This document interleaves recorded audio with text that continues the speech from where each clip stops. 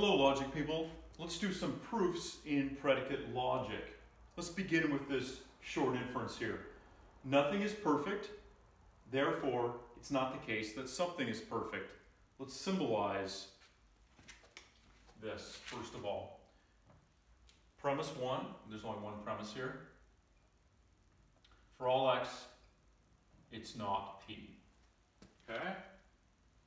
The conclusion is, it's not the case that something, it's false that for some x, x is p. Okay? Now, we have no direct way of doing this proof. And we have no rule to allow us to derive the negation of an existential quantification. Okay? So, we know what to do. If you don't know what to do, you do reductio. So we're going to suppose, line 2 here, the negation of what we want to prove. Okay? So let's suppose something is perfect. Sup Ra, and our target is to derive a contradiction. Okay. What rules do we need to use to do this proof? Remember I said you should always, what are the new rules, so we know what arbitrary individual to use, if any. Okay? Well, we're going to need to use UI.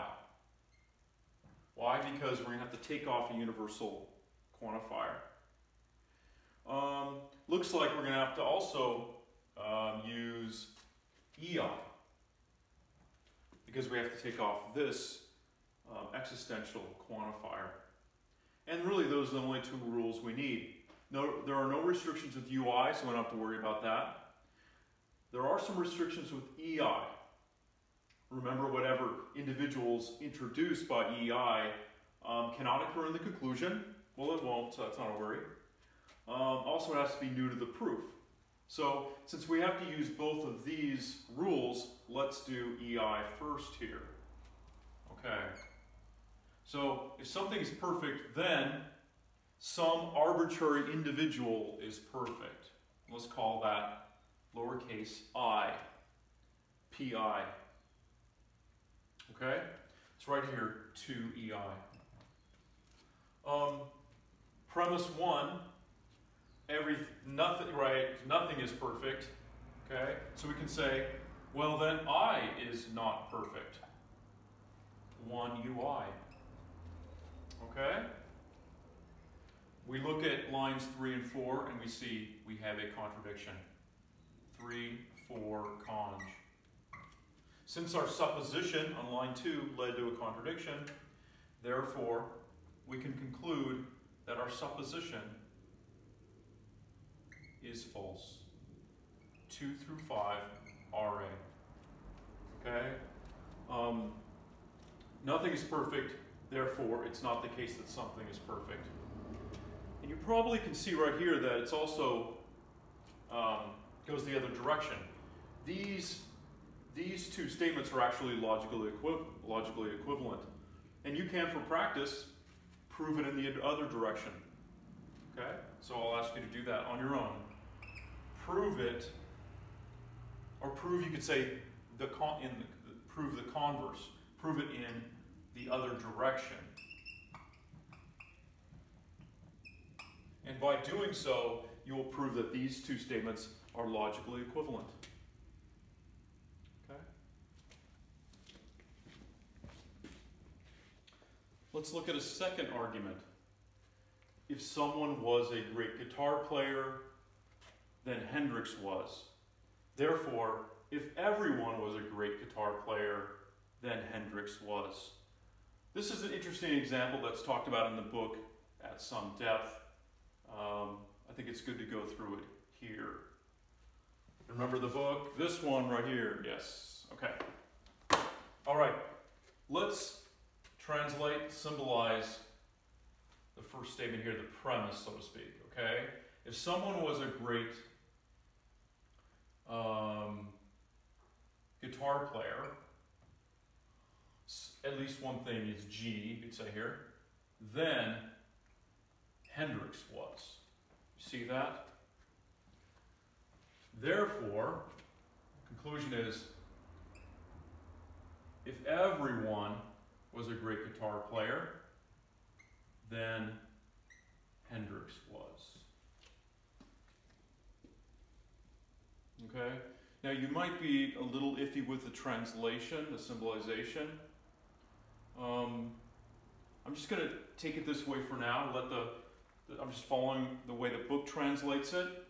Translate a little differently if you want to. If you want to put a parentheses here or take away the parentheses right there, and see if you could prove it equally.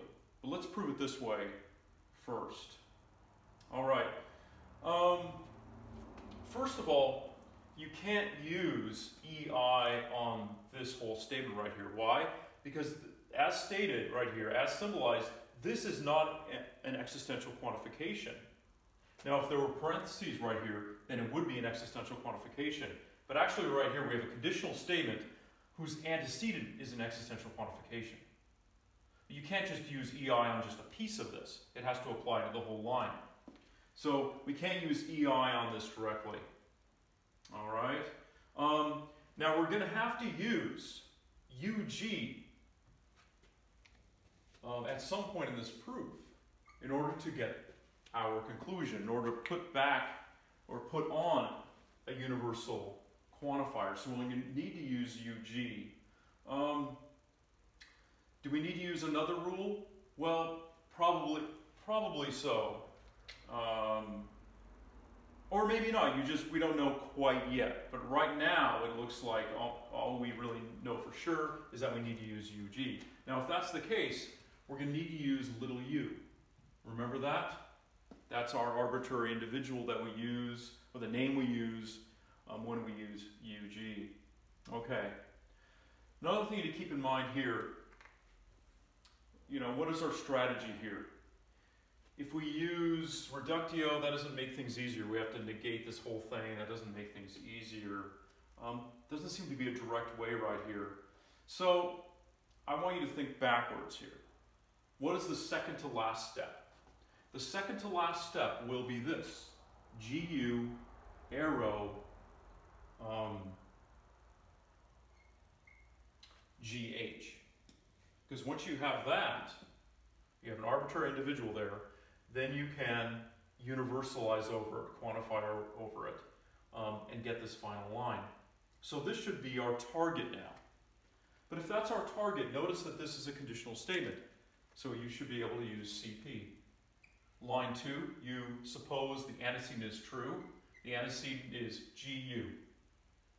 Okay? Sup CP, and our target is GH. Given that we have GU, we can actually derive this antecedent right here. So, looks like we do need to use another rule, e.g. Line 3, you're going to get, for some x, it's G. If U is G, then something is G. Look, we get this antecedent right here. And we're trying to get GH, so it looks like we're in good shape here. Okay, 2 EG. No restrictions on EG, so we can use that easily.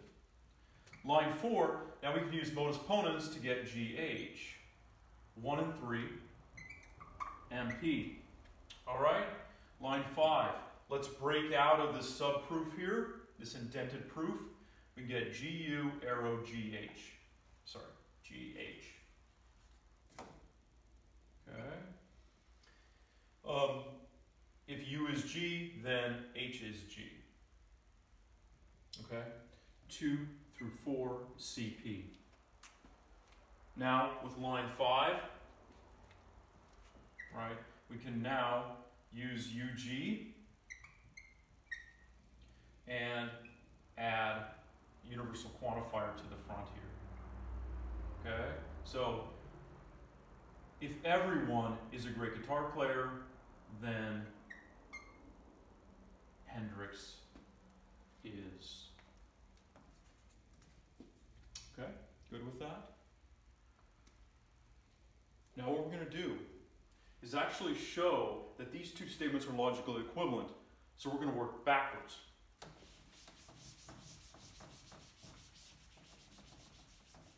That is, if everyone was a great guitar player than Hendrix was, that is equivalent to, or it also follows that if someone was a great guitar player, then Hendrix was. You see this? So this is just the converse or reverse of that argument right there, and that will be sufficient to show that these two statements are logically equivalent. Now, we're going to have to use, look on this one, we're going to take off a universal quantifier, so probably have to use, right, UI. Let's see, what else will we need to use? We could kind of figure out as we go, but probably EI, as you'll see quite shortly right here.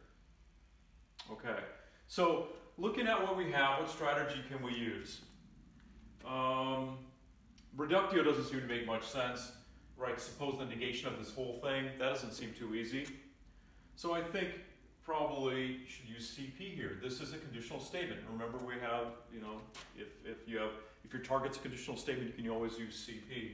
So line 2, just like on this other one, let's assume the antecedent, or suppose the antecedent of our targeted conclusion. Sup, CP, and now our new target is the consequent here, GH. All right, so now we have these two lines here. We have the original premise here, and we have this added supposition right here. Okay, there are no restrictions on UI, but there are restrictions on taking off this existential quantifier with EI. There are restrictions here, but it shouldn't be a problem. We're not going to refer to any arbitrary individual in the conclusion, and we can just use EI right now. So let's see, if we're going to use EI, we need to use the name, small I. Okay? Something is G, and we'll say, well, for some arbitrary individual I, it's G. Okay? So 2EI. 4. Okay, given this premise right here, let's instantiate over this universal quantification, and we're going to get, if I is G, then H is G. Okay, if it's true that for all things that are great guitar players, Hendrix is, or H is. So we're going to write 1 UI. Now look at lines 3 and 4. Using modus ponens, we get GH. 3 and 4, MP. Okay, look, from this supposition, something is G, we get Hendrix is G. Line 6. GH. 2 through 5, CP. So these two statements are actually logically equivalent because we can prove it in both directions. All right, hopefully this is helpful. Give some more examples of proofs in predicate logic. And notice also we're getting into chapter 19. That was the final reading for the semester. And so this is where we're at right now. Hopefully you're feeling pretty good about proofs in predicate logic. Try to do all the exercises you can in the book. Look at the answers online. Okay? I'll see you.